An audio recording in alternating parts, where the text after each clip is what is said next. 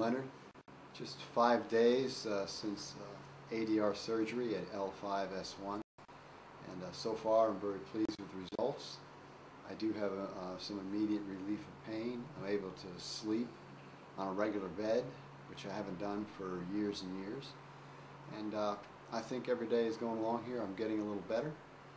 Probably the most anxious thing about this whole process is the trip and traveling 10,000 miles to a foreign country and meeting strange people. But let me just put your fears at rest.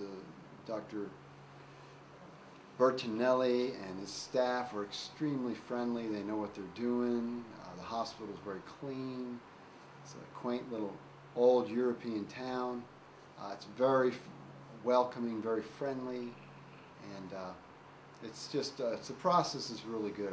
Overall, I was very pleased so far with what's happening here. So, you know, if you're ever anxious about this, or you're having questions about it, thinking that you don't want to fly 10,000 miles and spend this kind of money because you don't know about the results, but I'm just one of many. There's been many other Americans out here that are doing, you know, I've had the same thing done, doing phenomenal. So it's let me put your fears at rest, okay?